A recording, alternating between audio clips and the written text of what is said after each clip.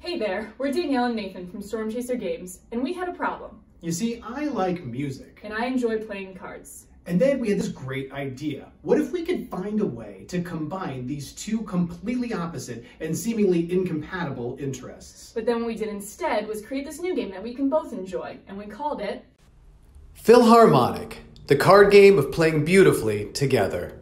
It's the music game for people who like card games. The card game for people who like music games. And the game for people who like game. All right, let's show them how to play. In Philharmonic, you'll assemble a world-class orchestra. Bum, bum, bum, bum. The cards are numbered 1 through 20, and they represent 5 different instrument families. Red brass cards. Yellow strings cards. Blue woodwinds cards. Purple keyboard cards. And green percussion cards. Which you'll play in front of you to make rows of musicians for your orchestra. Shuffle the cards and deal 6 to each player.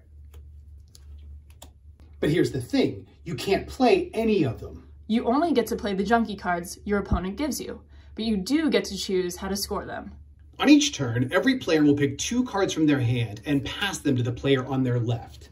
Everybody plays at the same time. From the 2 cards you receive, you'll keep 1 in your hand and play 1 to your orchestra in rows.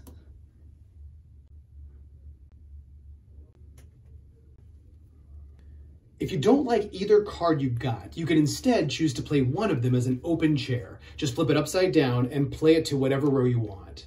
Then, on a later turn, you can replace your open chair with a new and better card, keeping it in the same row. You only have 1 open chair in your orchestra at a time.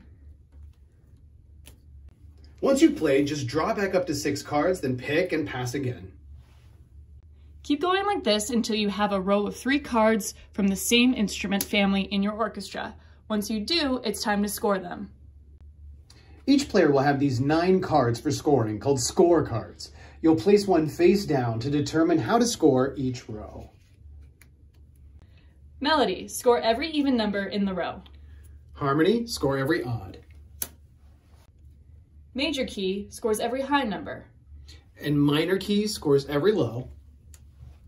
Forte scores highs and lows.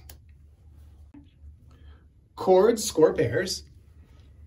Crescendo and diminuendo score ascending or descending numbers. Staccato scores consecutive numbers. Once a player scores their 5th and final row or their 18th card, it triggers the end of the game. All players can play 1 last score card and that's it. Everybody flips over their scorecards and scores each row of instruments. Figure out who won each row. You'll use these letters to break ties. Whoever wins the most rows wins the game.